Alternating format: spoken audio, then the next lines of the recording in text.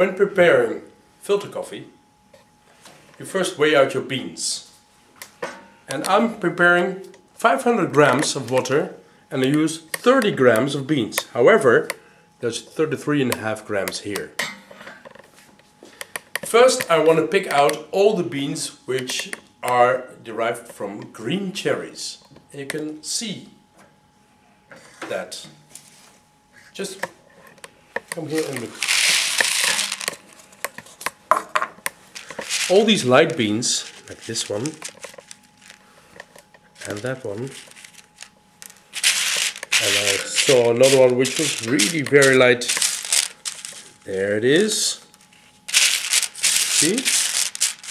All these light beans and these dark beans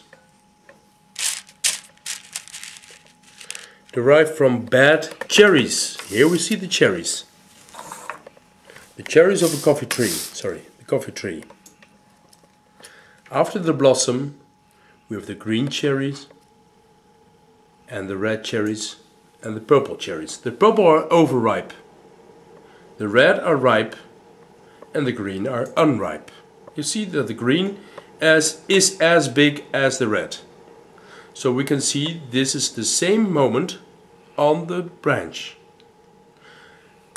Arabica is self-pollinating, so we have different cherries of different colors at the same time on the same branch. If you want to pick your comb, your coffee like that, or you strip your branch like that, then you have different cherries at the same time, therefore different ripeness on the same time. These beans all derive from green cherries. These are from purple cherries. And everything in between, let's say these, are from the red cherries.